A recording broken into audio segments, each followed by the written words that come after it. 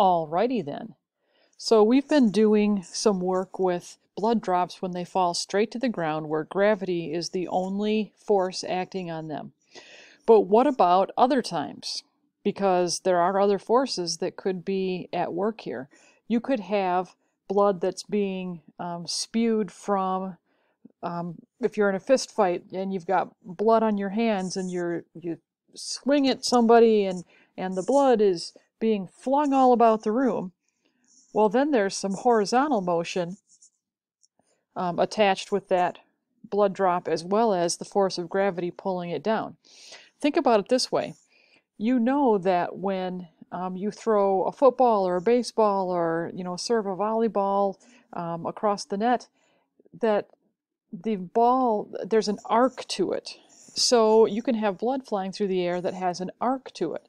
And when that blood drop that has both vertical forces acting on it, that would be gravity, and then horizontal forces acting on it, the being flung across the room, when that blood drop hits either a wall or a door or a floor or a table or a window, it's going to hit and then skid across that surface, and instead of a nice neat round circle that you get when a blood drop falls where gravity is the only force acting on it, you will get more of an elliptical shape. And so that's what we're going to talk about now. Because blood flying through the air obeys the same laws of gravity that a projectile would. And when it hits, we're going to use trigonometry to calculate what angle it hit at, which is horrible grammar. And you can actually use trigonometry and string to figure out where the blood spatter came from, and that string thing we'll get to later. So when blood hits a surface at an angle, instead of being perfectly round, it has an oval or an elliptical shape to it. And this is an example of a blood drop that has hit at an angle. When you are measuring, because we're going to be doing some measuring in a minute, when you are measuring, a couple of things to remember. You do not measure the tail right here. The tail does not included in the measurement of the length of the drop. And then the other thing that you have to keep in mind is that when you're doing the measurement, this little bit right here, you may or may not include that. You want to make sure that you round that's not a very good example. Thank you, trackpad. But you want to make sure you round the ellipse at the bottom the way it would be if there were not a tail attached. But we're going to be measuring the width and then the length. And when you look at this, and we are going to use trigonometry, but don't freak out. Don't be having a panic attack right now, because I'm just going to show you what buttons to push on your calculator. When we're looking at it and we want to figure out what angle that blood drop hit the wall or the floor or the table or the window from, here we've got a stylized view of a blood drop where line segment AB is the width of the blood drop and line segment CD is the length of it. And notice there's no tail included in this. The tail does not count. Don't tell that to your doggy or your kitty. So the Greek letter theta is the symbol that is traditionally used for angle. So the angle of the impact of the blood drop is equal to the inverse sine of the width over the length. Okay. What this comes down to is, for you guys, accurate measurements and then knowing how to use your calculator. The width is not that hard to figure out. You've done that before. And let's say that in this particular example, the width is 10 millimeters and the length is 25 millimeters. And that's what we're going to use for our calculations.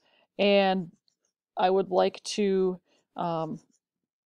just remind you, you can't measure the width in millimeters and the length in centimeters. Make sure you're using the same measurements there. And so you'll need a ruler to do this when we get to the practice pieces. So we've got a width of 10 and a length of 25. Well, how in the world do you figure out the inverse sine of this? Well, funny you should ask, because I went through and I've got instructions here for doing it either on your iPhone. If you have an Android phone, I'm sorry, you are on your own because I've never really used an Android phone and I don't want to. So on an iPhone, open the app, turn the phone sideways to get the extended features. By the way, if I'm going too fast for you on this, this is the beautiful thing about video. You can pause it and you can go back and you can look at it. And our dog just came in from playing ball, and you can probably hear him breathing and licking my face. That's him, not me. Oh my goodness. So if you turn your phone sideways and nothing happens, there's no changes, no extended features, you might have your screen rotation locked, and you can, if you don't know how to unlock that, let me know and I'll walk you through that. But you should have something that looks like this. Once you have this, you are going to, this is the easiest way that I found out to do it on the iPhone. You're going to do the width, 10 millimeters, divide it by the height, 25 millimeters, and get your result. So in that particular case, 10 divided by 25 is 0.4. From here, you're going to tap the second button, which on my little picture here is right there.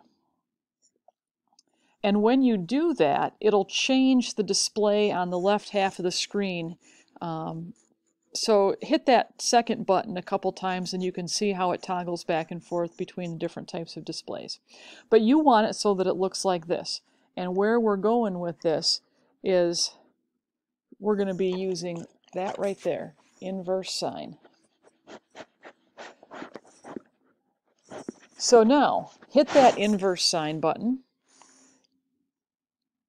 and that's all you have to do. So we went from, remember the display before was 0.4 because it was 10 divided by 25. So when I started this, it was 0.4, and all I did was I hit inverse sine, and it gives me this correct answer. Now, if you look at this, that's a lot of decimal places. You don't need to have that many decimal places. You can just go to the hundredths place, which is 2 places to the right of the decimal.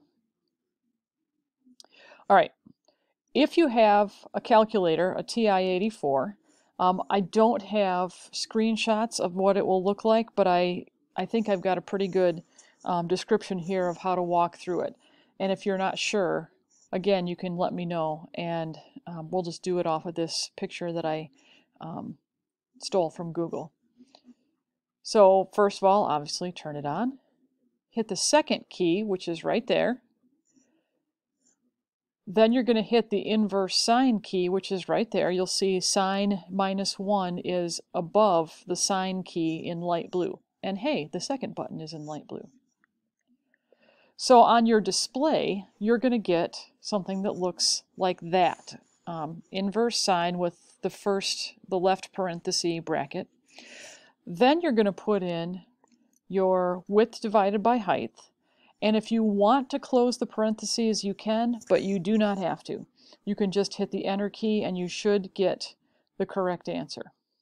So if you did get 23.58, yay, good for you. If you did not get 23.58, it's not necessarily that you did something wrong. It's probably because your calculator is set to radians instead of degrees. Some of you know what I'm talking about, some of you may not. But look in the display, and somewhere in the display, and I want to say it's in the upper right-hand part, but I'm not 100% sure, it'll say RAD if it's in radians, and then if that's the case, you'll need to go into the menu and change it to degrees, which I don't have the directions for getting into the menu because I don't have a TI-84 handy to look at all the buttons and what to push. So if the degrees say, or if the display says your degrees and you're still not getting the right answer, let me know, and maybe we can figure it out together. So the last thing that I want to do here is show you what it looks like when you have blood drops that hit a surface at an angle other than 90. Remember, at a 90-degree angle that is perpendicular to the surface, you are going to get a, where's my cursor? There it is. At 90 degrees, you're going to get a perfect circle that looks like this. The spines will all be approximately the same length. If they're a satellite spatter, it'll be approximately equal around the entire blood drop. Now, as you go further away from 90 degrees, closer to 0 degrees, on 80 degrees, you can't really tell a whole lot of difference. But once you get to 70 degrees and definitely to 60 degrees, it's hard to see on here, but the spines on the top of the drop, and that is the top of the drop where it first hit, are shorter than the spines on the bottom of the drop. So that means that the blood drop was traveling down when it hit the vertical, or hit the surface at 70 degrees of impact. And here, at 60 degrees, you're really starting to see how it is a little bit more oval shape and a little less circular. At 80 and even at 70, it still looks an awful lot like it's a perfect circle. And then 50 degrees, 40 degrees, and now here it's really getting elliptical. And in these last couple, the 10, the 20, even to 40 degrees is where you really have to be careful about your measurements and about making sure that you don't include the tail or that little bit that's dripping off the end that helps to make the tail. I guess one last thing that I should say about doing the calculations, and this is a beautiful thing, if you can't remember if it's width divided by length or length divided by width, if you do it the wrong way, you will get an error message on your calculator. So if you had done 25 divided by 4 instead of 10 divided by 25, and then you tried to do the inverse sign thing, it would tell you that it can't complete the calculation. It would be an incorrect syntax, or just get an error message, and then you would go, oh, I must have put it in wrong, and you can redo it then. So there you go. I will be back with you later. I want you to try the homework that I'm sending you as well, and we will talk soon. Have at it, guys.